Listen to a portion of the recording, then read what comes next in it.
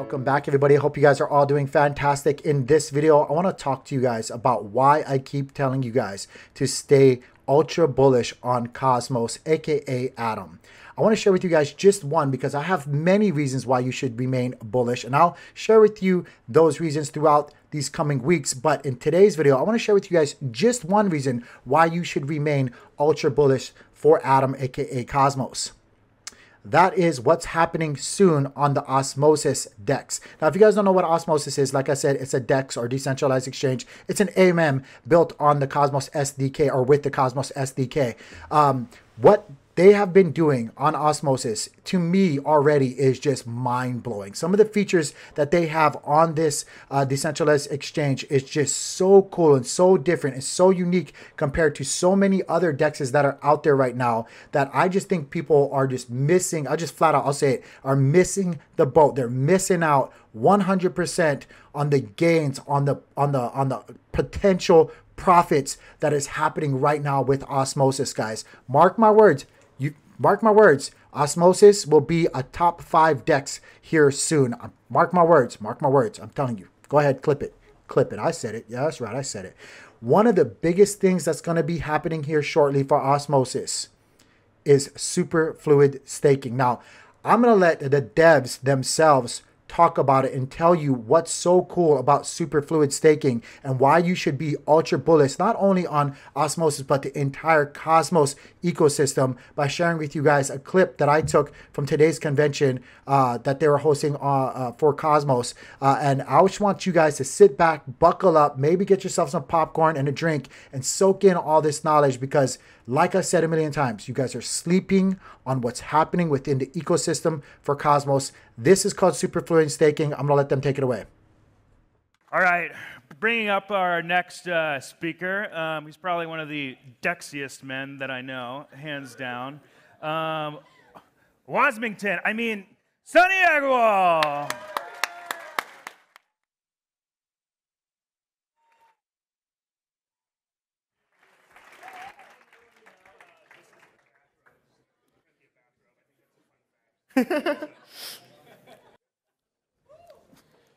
All right. Hey, guys. My name is Wasmington. No, I'm just joking. Or am I? But no, my name is Sunny Agarwal. I'm one of the co-founders of OSMOSIS. In case you haven't heard of it yet, it's a DEX in the Cosmos ecosystem, and we are building the best DeFi DEX possible for the entire interchain. And to do this, we have a number of sort of features and things that we're building towards. And the one that I'm sort of most excited for right now, or one of the many ones, but one of them is something called superfluid staking, which I'd like to share with you all today. So let's walk through why do we want to do superfluid staking? Let's start with a story. So here we have Alice, or maybe it's the Sif chain mascot, I don't know. But Alice went ahead and received her amazing airdrop of Osmo, and now she's has to decide what does she do with it. So option one, she sees the staking pools, right? And they have a certain APR, and she's like, wow, that's some really nice APR right there. But then she notices, wait, there's also these amazing liquidity pools as well that have even higher APR. And she's going to do the rational thing and deposit her Osmo in the liquidity pools. But this has a problem, right? Because what we have here is, you'll notice that on OSMOSIS, the staking rate is much lower than it is on many Cosmos chains. It's only 28.37%.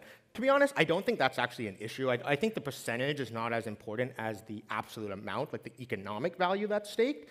But still, it'll be nice to raise that percent and, more importantly, raise the economic value that's staked. So how would we do this? What if we had a way of making it so that she could both LP and stake at the same time? Well, isn't this what liquid staking does, or aka staking derivatives? Well, yes. What is staking derivatives? Let's see what that is first. Right? Staking derivatives is this world where Alice will go ahead and deposit her Osmo into staking pools, and she'll get back some staking derivative asset. And then you'll notice she can't actually put it in the Osmo pool just yet, right? Because that's not an Osmo, that's some staking derivative asset. But imagine we have some sort of pool for S Osmo, staked Osmo, and she can go ahead and deposit that in the pool, And now she'll be earning the rewards of both of these. But first of all, we have to go create this S-Osmo pool, and we'll split our liquidity across Osmo and staking derivative Osmo. And in general, this is a little bit, I like to poke the bear a little bit, but I think that can we do something better? So why do we want to do something better? Let's figure out what's the issue with staking derivatives. So to do this, we have to go all the way back. Let's start with proof of stake 101. What is the goal of proof of stake? So, well, what would be nice, here's an ideal version of proof of stake. You have a character, Wasmington, coming along, and they can take their Osmo and drop it into the staking pool, and they get to become a validator. Validators are very fancy. They all get top hats. And the validator can then go ahead and start making blocks, good blocks, great, but what if the validator is evil, right? They make a toxic block, right? Well, what would be nice is, the red alert should go off immediately, and, we get the validator slash, we burn their money, and everyone's happy. But that's not how it actually works.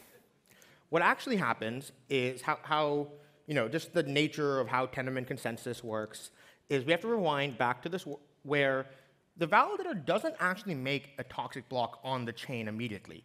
They make a toxic block on the side. They go and share that with a bunch of people and get them sick or confuse them or think they're on the wrong chain, steal their money or whatever. And meanwhile, the main chain is going along the whole time, and no one's noticed yet. And what needs to happen is someone needs to report the evidence to the main chain, and only then do the warning signs go off and the validator gets slashed.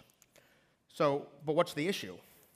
So what happens then if the validator, as soon as they make the toxic block, they take out their Osmo and just run away? Then we go ahead and we'll make the blocks, someone reports the evidence, and we'll notice that, wait, there's no Osmo to burn. The Osmo is gone. So what did we do to solve this? This is actually one of Jay's biggest innovations, right? He basically invented the idea of unbonding periods. So unbonding periods basically say, let's rewind back. They made the toxic block. They try to unbond. They're not allowed to, right? Because we have this unbonding period. And during that time, he can't get their Osmo out. He's very worried now. We start making the blocks, and the evidence comes in, and great, we get to slash the validator. Awesome, that's great. But why do staking derivatives break this now, right? Let's rewind again. So the validator goes ahead and takes their Osmo, puts it in the pool, but they get back this staking derivative, right? Now they can go ahead and start making these blocks, and they made the toxic block, got everyone sick. But now, what if immediately what they do is they take their staking derivative. There's this S-Osmo pool that we talked about. They can just go ahead and sell the Osmo immediately, take out a bunch of whatever asset, and just run away with the money, right? Now, who's left holding this staking derivative asset? It's Alice, who was the LP in that pool. And so block will go on, the evidence comes in, and everything gets burned, right? But look, it's Alice, the one that was that got her money burned. And this is a terrible world. Look, we have hellfire, Alice is crying, we have sick people, staking derivative is bad. So, what is the solution? Superfluid staking. It also used to be called reverse staking derivatives, but Tarun informed me that that is the most TradFi name he's ever heard, so we had to come up with something a little bit more DeFi native. But how does it work? It says, what if we do this in the other direction, the reverse direction of normal staking derivatives?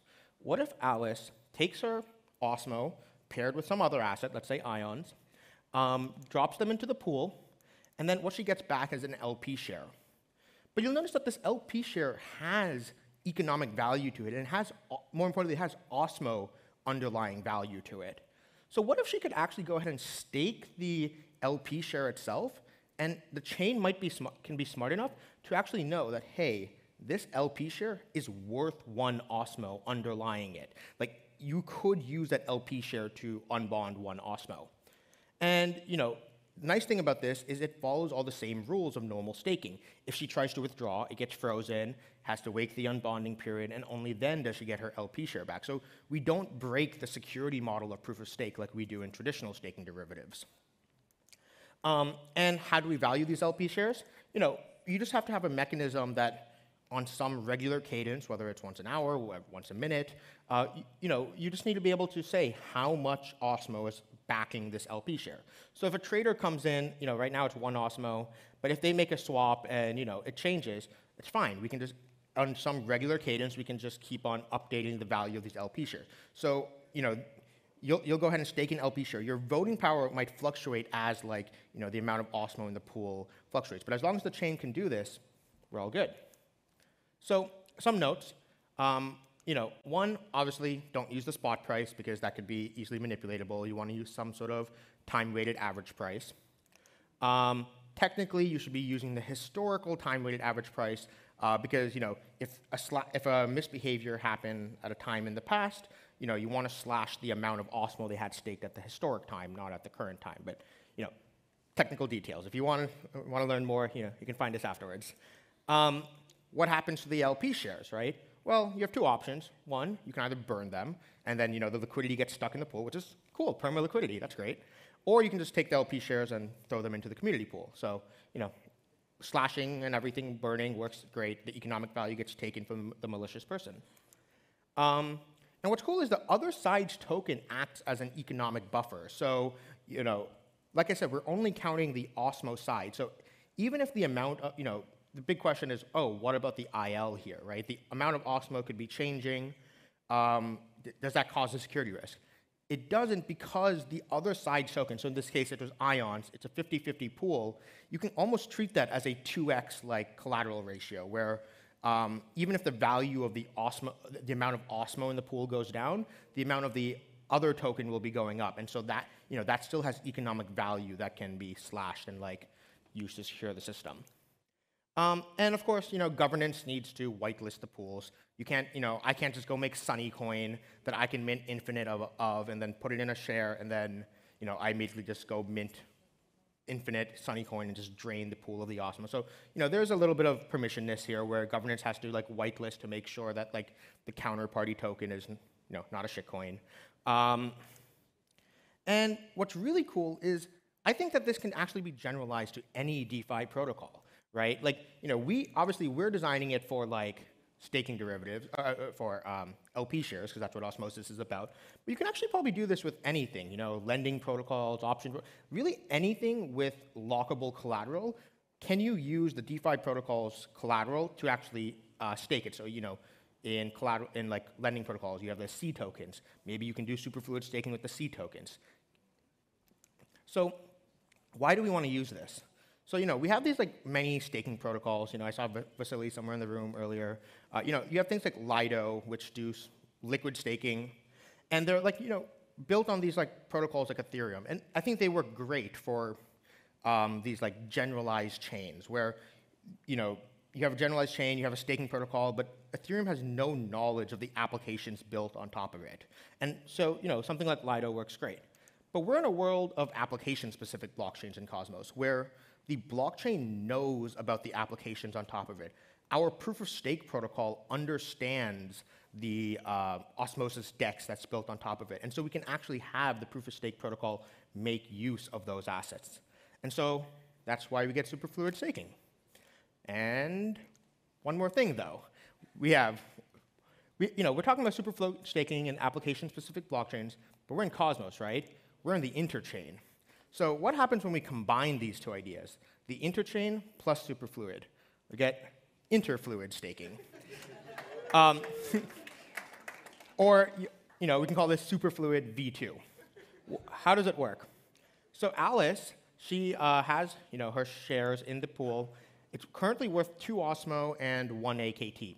She stakes it on OSMOSIS, and, she gets the voting power of the Osmo. But what about the AKT? We sure have a lot of AKT on OSMOSIS, don't we? What if there's a way to make use of that? So what if we had a way for OSMOSIS to, you have the Akash chain, we could let the Akash chain know over IBC and basically say, hey, by the way, you have 1 AKT superfluid staked on this chain. Why don't you let it help secure your chain as well? And then, any changes that happen, let's say there's trader, the amount of it changes, we can also just let that know over IBC as well, and we can keep that going. But then, if Alice actually turns out to be evil, and she makes a toxic block on Akash, we can go ahead and Akash can let Osmosis know over IBC, and we will slash her on Osmosis. So you're basically, getting this like, it's kind of like it's a super. What it is it's superfluid staking as a service, right? Where the Osmosis chain can basically say like, hey, all these assets that have like all these chains that have their assets in the Osmosis liquidity pools, you can then make use of this liquidity while helping it use it to secure your chains. And it's worth noting that this is a type of interchain staking, but it's not the only type of interchain staking, right? We have other types as well, things like shared security, where the Cosmos Hub allows you to use atoms to help secure other chains. And we have other chains can also be using interfluid staking. So UMI is this upcoming lending protocol. As I mentioned, we can probably design superfluid staking for lending protocols as well. And so what's really cool is I think we're going to enter this world where like the entire Cosmos ecosystem is going to have like this all these weird liquidity sharing or security sharing mechanisms. It's not going to be this hub and spoke architecture. It's going to be this mesh network of security and liquidity, and it's going to be amazing. So yes, thank you so much.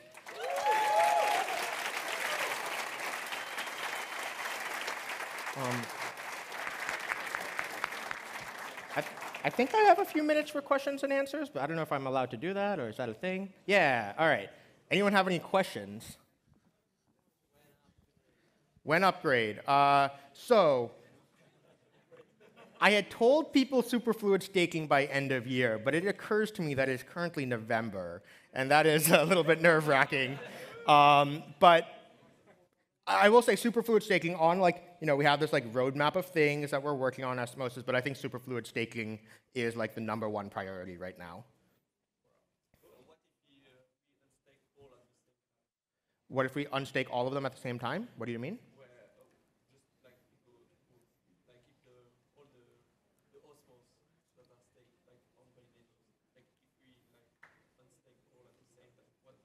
Well, it would have the unbonding period, just like normal. Yeah, so you're asking what happens if everyone unstakes at the same time? I mean, it's about the same thing that would happen as if everyone unstaked. How is it different than what happens today? Yeah, but I think that already happens, right? If everyone unstakes their Osmo today, then it'll also go to 0. This is just it's basically a way of staking Osmo in a different form, right? This is instead of staking your normal Osmo, it's hey, it's Osmo, but in LP share form, and you're staking it. But other than that, everything else works the same. You have the same unbonding periods. You have the same slashing conditions. Otherwise, it all works the same. Yeah. Oh, go ahead. So basically, if you hold in an LP for 14 days and you use that tokens for staking, in order to unbond from that pool, you have to unstake and then unbond. 14 plus 14. Yes, but what we've actually done is we're actually merging these two modules. So we are actually modifying the Cosmos SDK staking module to make use of we have a module in our chain called the lockup module, which is where the bonded LP shares go. And basically, what we're doing is we're merging these two modules. So you just do one 14-day bond, and that will start getting you liquidity rewards. And then you can just take that pointer to that bond, and you can say, hey, this is staked to this validator. And if the other chain is for 21 days unbonding period, you will have LP for 21 days? Yes. Okay. Yeah, so keep in mind, interfluid staking, it does require buy-in from the other chains, right? We would basically have to make a client interfluid module that goes onto the Akash network chain, for example, so it can make use of this system. Wait, where? There. Have you got very far down the thought process for the averaging function you were talking about? The price averaging function for the LPs? The time-weighted average price? Yeah. Yeah, so I mean, currently we're just using the one that's used in Uniswap v2. But I know Dev has a lot of ideas on better TWAP functions that he's working on. So you're just thinking it's time-based and not maybe volume and time? We do have a volume-weighted average price function as well, and that's one of the things that we're improving. I would just say be very careful with that because depending on how you do it, that can easily be manipulated. Correct, yes. That's what we're trying to do. We're trying to figure out how to actually price the cost of manipulation, because really the price of manipulation of a time-weighted average price is like the swap fee times like some censorship cost, right? And so it's like we have to be able to price that somehow, and that we're bound how much security we get from that. Basically, essentially what you want to do is as there's more volatility, you want to like, increase the, don't update the TWAP as fast, basically. Yeah. Yes, there.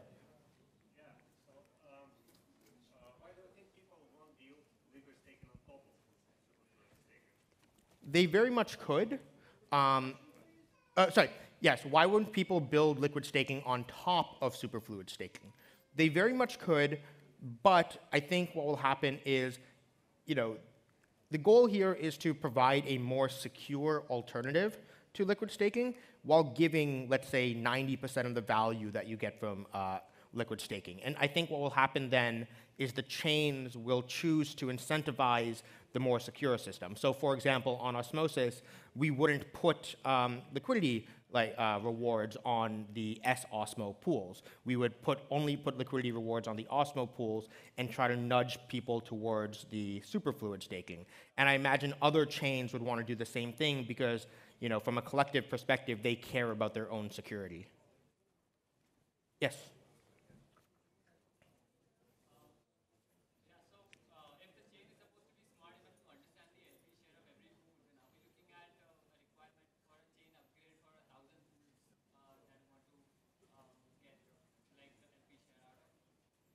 Sorry, one more time? So if the chain is supposed to be smart enough to understand what the LP share of an LP staker is, then are we looking at the requirement of 1,000, 10,000 pools that are going to be created, liquidity pools that are going to be created?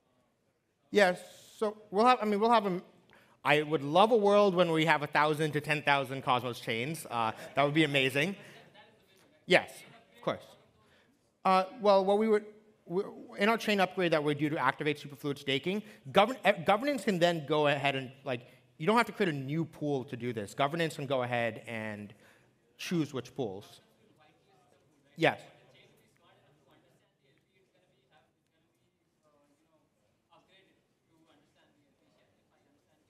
Yeah, but so basically, okay, first of all, yeah, so like in OSMOSIS, we have all these different types of pools right now. We would focus in on only, at least to start off with only the 50-50 OSMO X pools.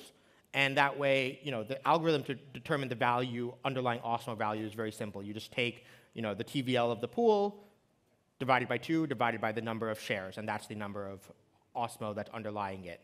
And so yes, you have to figure, we have to figure out what regularity that we update this. Part of it is that we're going to switch to some sort of epoch staking regardless. So validator powers shouldn't be changing on a block by block basis anyways. They should be changing on maybe once a day or once every 6 hours or something like that. So that will make the cost of getting the doing that calculation easier because we don't do it regularly.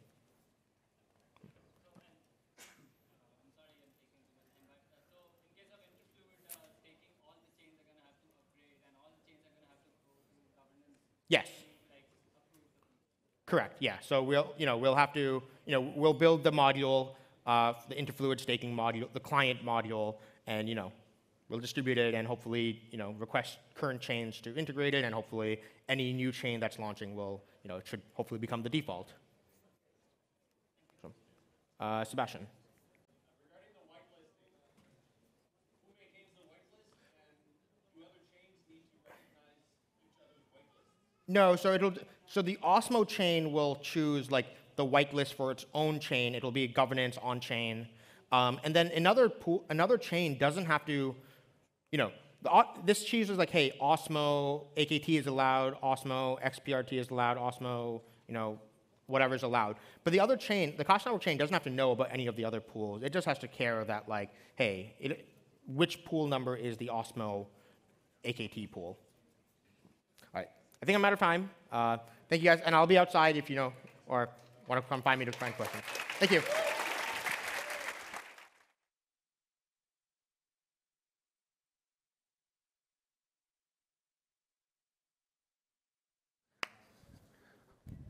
While we're still on the whole osmosis thing, will the real Wasmington from Twitter please stand up? All right, I thought that docs was going to be a lot easier, but failure. All right, so before we bring on our next speaker, we just have a little video from our friends at OmniFlix who are sponsoring the stream here. Hello to all the people on the internet. Hello.